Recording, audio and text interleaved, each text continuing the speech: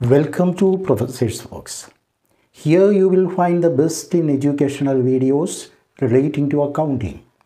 Our mission is to make learning easier and more accessible than ever before. With our library of lectures and tutorials, you can learn from the best in this field, no matter where you are. Subscribe now and get ready to expand your knowledge and skill in the field of accounting. Today we are going to learn the accounting treatment of interest on capital. Interest on capital is the term used to describe the return earned at a normal rate from investing capital in the business.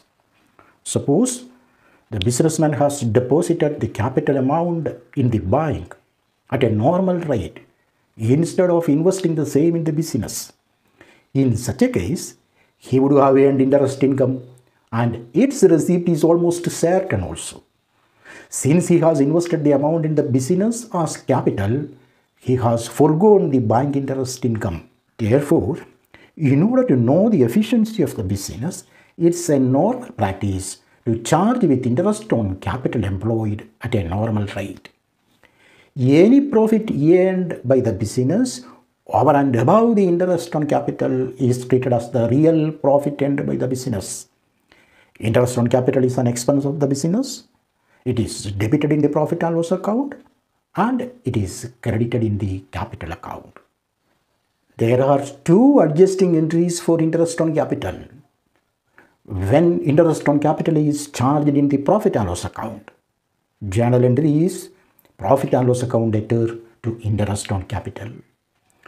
When interest on capital is credited in the capital account, journal entry is interest on capital account debtor to capital account. By combining the two adjusting entries, a single journal entry is normally passed in actual practice. That is, we can eliminate interest on capital part from both the journal entries, then we will get profit and loss account debtor to capital account. In short, interest on capital is an expense to the business.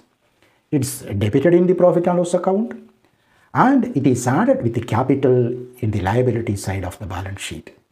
I conclude, with Professor's Vlogs, you can get the latest information on the topic that matters to you. Subscribe today and point out your comments. Start learning from the best. Thank you for watching. Bye. See you again.